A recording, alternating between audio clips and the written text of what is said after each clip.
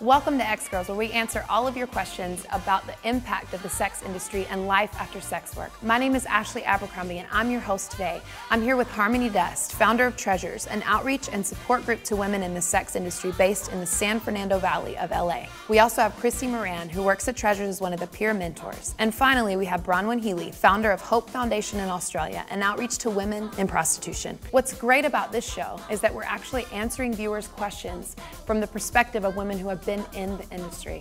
Harmony is an ex-stripper, Chrissy is an ex-porn star, and Bronwyn is an ex-prostitute. And together, they are the X-Girls.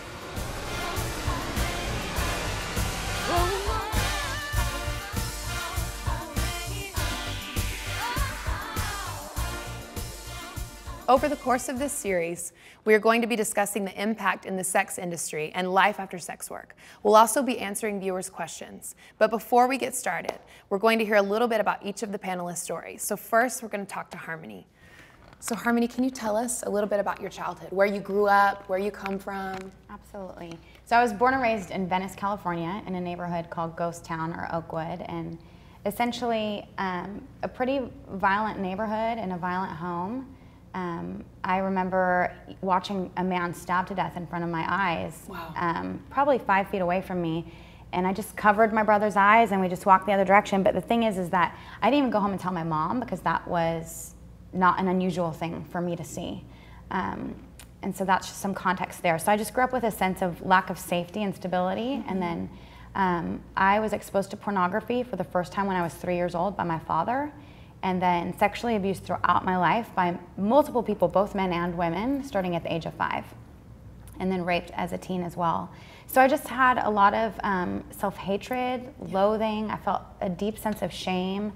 And I think too, one of the reasons there's such a high incidence of sexual abuse in the history of women in the sex industry is that, you know, for me, I know I started to become comfortable with being sexualized and objectified, and that's kind of the way I learned to relate to the world. And so one of my abusers was actually my mother's boyfriend, and this is when I was 13. And so I finally started standing up for myself, and I was like, he has to go or I'm going. Ran away from home. And so my mom, she realized I was serious, so she said, fine, he's leaving, don't worry, come home. And so I came home, and she actually ended up leaving me at 13 with my 8-year-old brother for 3 months. And she handed me $20 and a book of food stamps. Wow. And she was like, I'll be back in a couple weeks. But she came back 3 months later.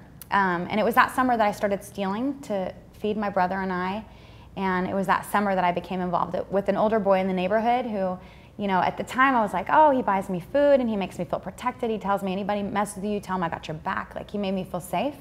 But now looking back and knowing what I know, I can see that he was preying on my vulnerability and really kind of grooming me essentially. And it's funny because this concept of grooming comes up when you talk about pimps and how they, you know, get young, vulnerable girls into sex work, and, you know, they take them, get their nails done, get their hair done, you know, buy them clothes, and I'm like, all you had to do was buy me Burger King, like vegetarian burger, cheeseburger without the meat, and I was very like, California. Oh my gosh, you're so, yeah, very California.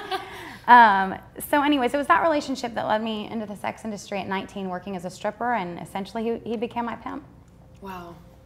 And so you went into the sex industry, like you just said, but can you tell us kind of the journey to getting in there? One of the stories actually that stands out to me is the professor that you talked to on campus. Yeah. Can you share that story too? Yeah, so when I was 17, I lived in a group home, and I got it in my head by talking to the staff there that if I was gonna get out of the life I was in, education was the key.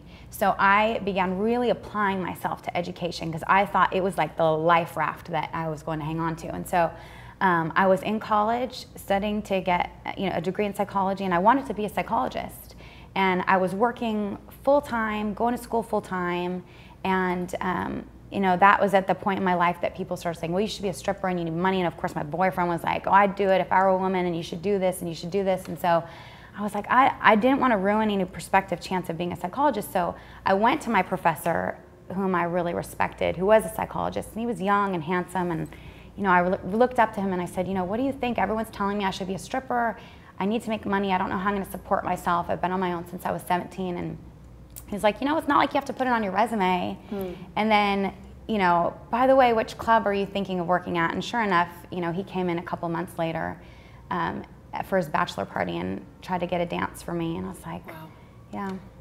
So that really let me down, and I really developed over time this belief that men were horrible. I don't believe that now, but I was like, all they want is sex. There's no good guys. And he was like, I felt like he was like, I had him on this pedestal, and I was like, there's one good guy on the planet, and it's him, this guy.